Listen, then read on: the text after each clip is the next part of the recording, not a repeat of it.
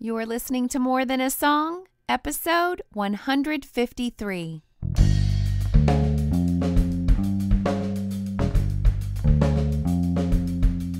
Hello, and welcome to this episode of More Than a Song.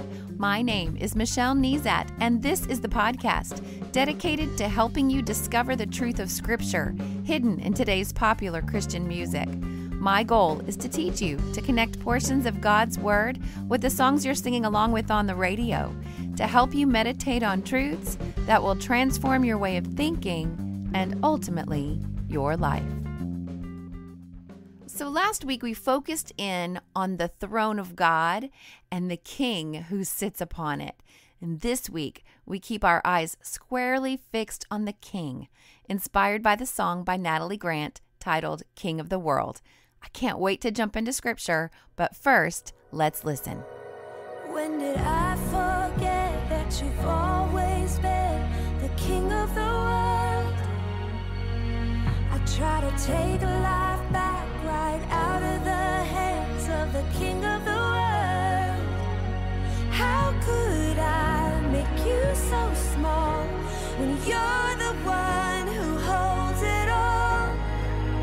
When did I forget that you've always been the King of the world? The title King of the World drew me back to Psalm 47. Now, I used that psalm just a couple of months ago in episode 144. And if you accepted the challenge of that episode, then you wrote out the entire psalm verse by verse. Now, this week, we will use the Bible interaction tool exercise of making a list. I share my personal Bible interaction tool exercises with you each week. I call them B.I.T.E for short. In fact, I use them every week in preparation to share with you. They're often pretty conventional ways to study anything, really. I mean, I obviously did not discover the study exercise of making a list, but I think sometimes we approach the Bible the same way all of the time and wonder why we continue to get similar results. So if you haven't taken me up on it yet, I challenge you to try a bite or two. So I'm going to take 3 different approaches to making a list this week. All of them not so you can get really good at using that bite, but so that you can get really clear on how amazing the King of the world really is. Now, I'm hoping these lists will turn into praise for the King of the world this week. So let's start in Psalm 47. Why? Well, because our song calls God the King of the world, and Psalm 47:2 says, "For the Lord Most High is awesome. He is the great King of all the earth." So our song asks the question, when did I forget that you've always been the King of the world? Now, I tend to forget what I don't remind myself of. So have you ever been challenged to say something nice about the person on your left in like a team building exercise or something?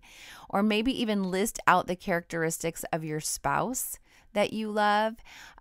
When we don't put things into words and verbalize them regularly, we lose clarity. And when we lose clarity about the greatness of God, we focus on what seems to be the clearest, which in my case tends to be my problems. So I find I never have trouble putting my problems into words. How about you? I mean, I repeat them. I make lists of them in my mind. I bemoan my situation. And in fact, I just tend to magnify my problems and concerns over or greater, make them greater than the sovereignty and greatness of God. So today, let's make lists magnifying the King of the world and see if we can turn that on its head. So our lyrics give us a few characteristics of God, and you could track those down in Scripture. That would be a great exercise, and just read them in context on your own. So for example, one of the lyrics in the song says, "The whisper of your voice tames the seas." And I'm thinking of the story of Jesus rebuking the winds when he and the disciples were in a great storm on a lake, and that's found in the Gospels. So you could go explore that story. One of the lyrics says, "You're the one who made me from dust." So you can definitely head over to the beginning in Genesis to read about that and read about that in context. The lyric that says, "You're the one who holds it all." Colossians 1:17 says, and he is before all things, and in him all things hold together. And so you could go study in the book of Colossians this week. Again, you see what I'm saying as far as the lyrics have given us kind of a list of things, and we could go all over scripture and just really explore those things, or go in one place and sit for a while. And so it's all these amazing truths are found in God's word, but we are going to go back to that psalm and sit for a little while and make a list from one psalm, reading it in context.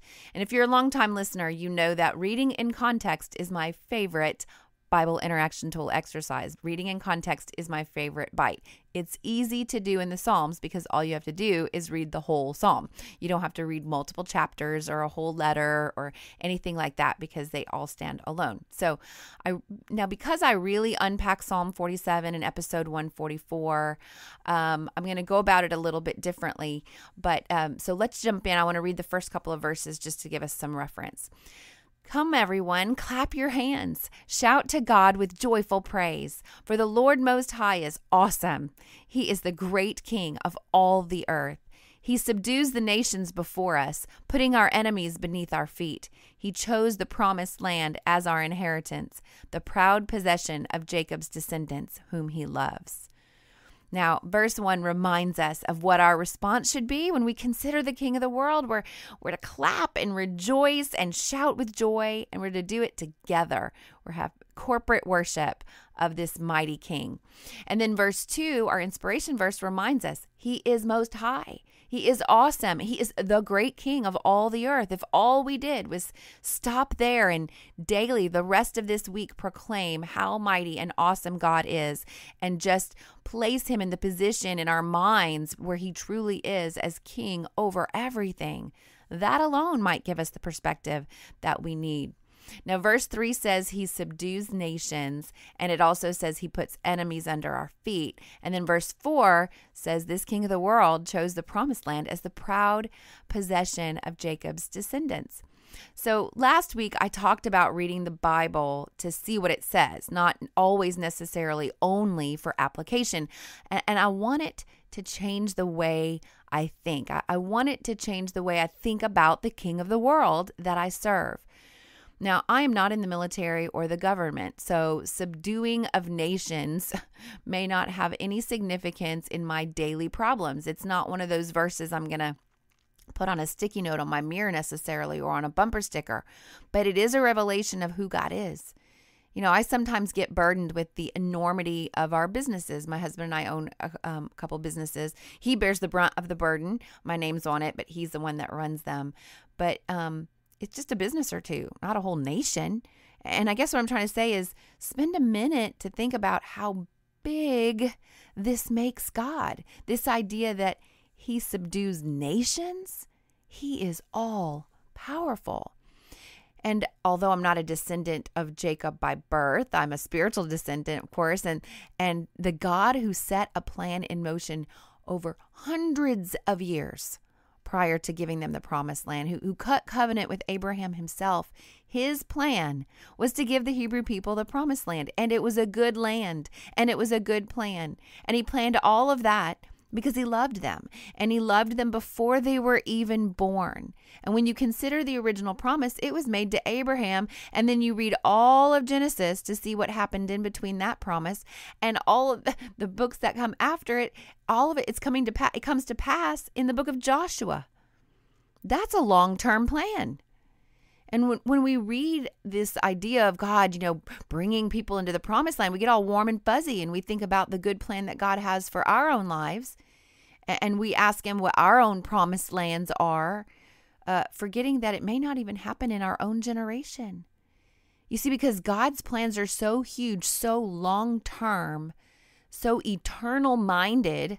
I'm not trying to say that God doesn't have plans for you or care about you and your individual needs right now. He absolutely does. I'm just saying, when you fix your eyes on the King of the world, you see it as a gift that he would even consider using you in his plan or consider meeting you where you are.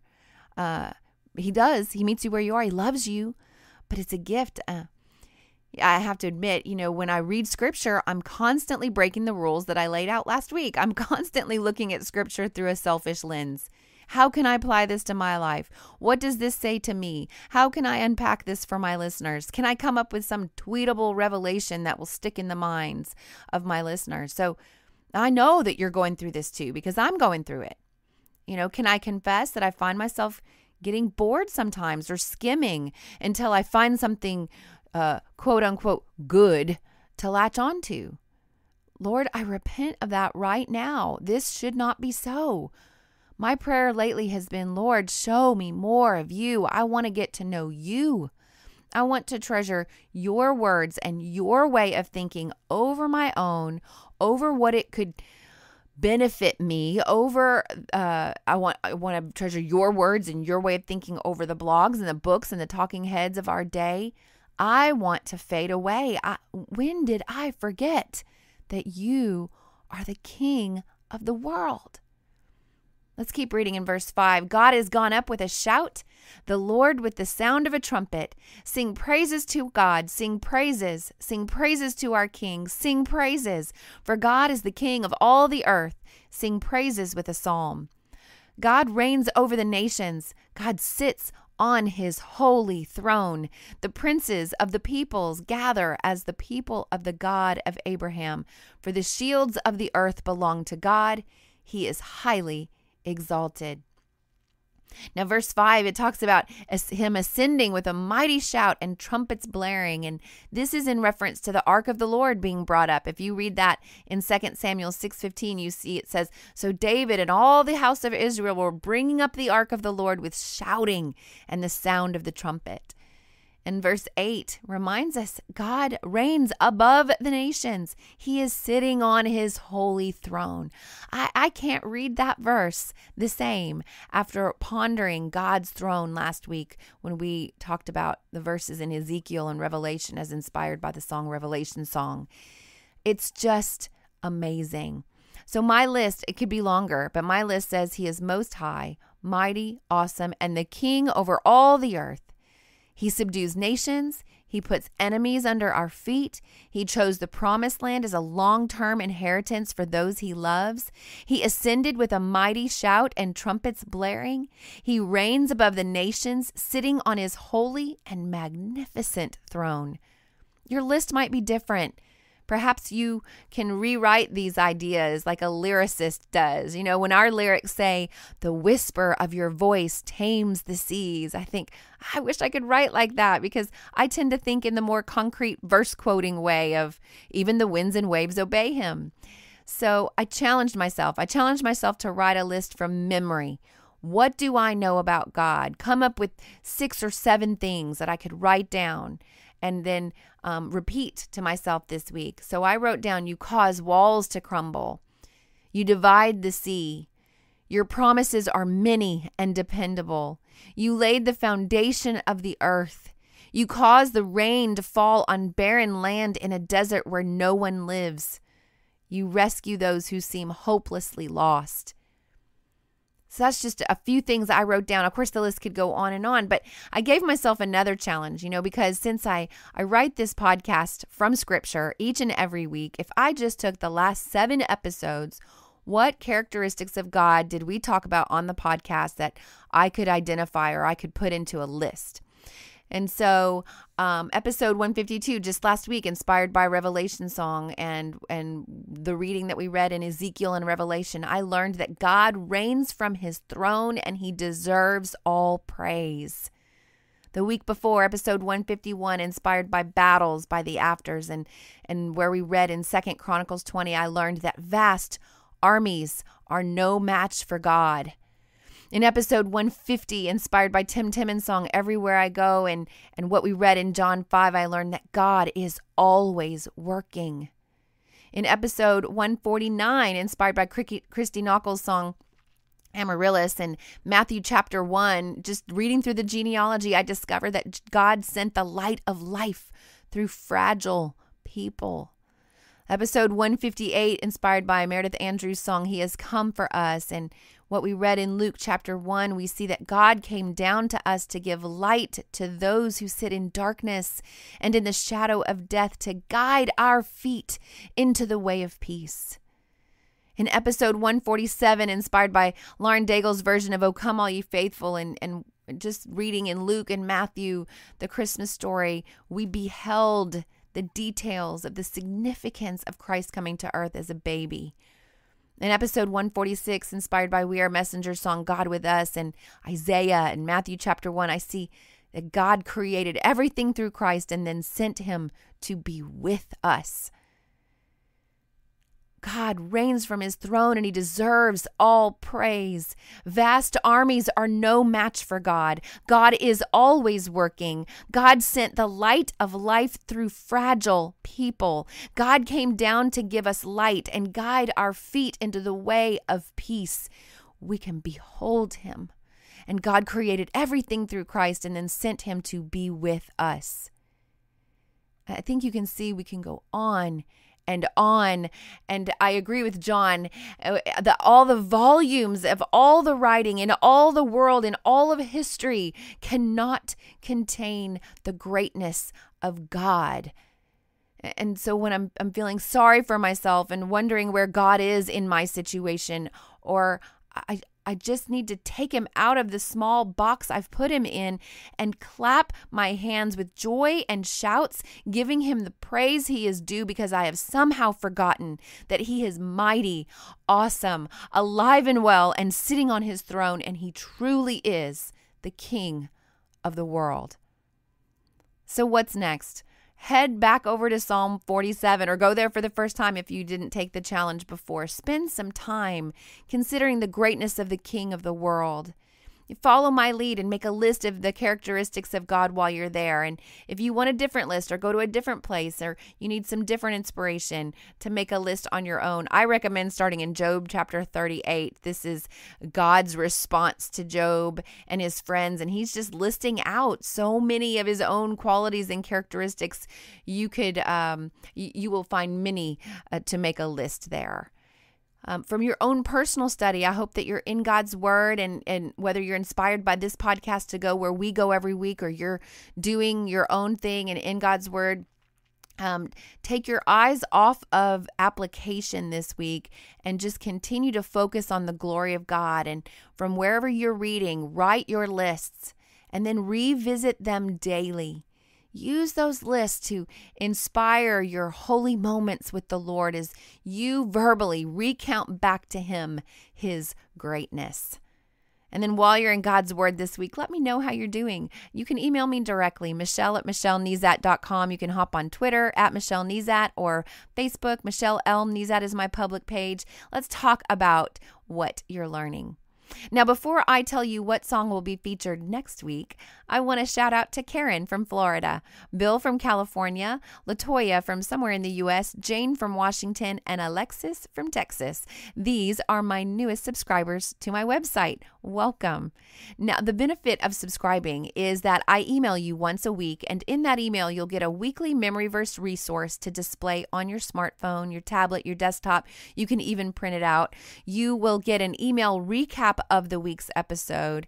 And every once in a while, I will create extra resources for the podcast. You'll get those instantly. You won't have to subscribe to those separately. And all of that is just my way to say thank you for listening. So head over to michellenezat.com to subscribe today.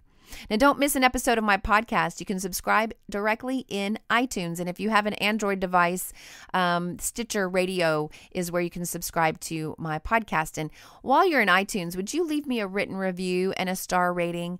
It really encourages me, of course, but more than that, it helps me stay visible to new listeners. And as always, if you take the time to review my podcast, I will take the time to personally thank you right here on the podcast. Well, that's it for this episode of More Than a Song. Next week, I will use the song No Longer Slaves by I Am They. If you liked this episode, would you mind sharing it with others? I've made it really easy. With one click, you can share via Facebook, Twitter, or email. Just head over to michellenezat.com/153. And while you're there, I'd love to hear from you. Click on comment to join the conversation. Until next time, take time to meditate on God's Word and consider His ways.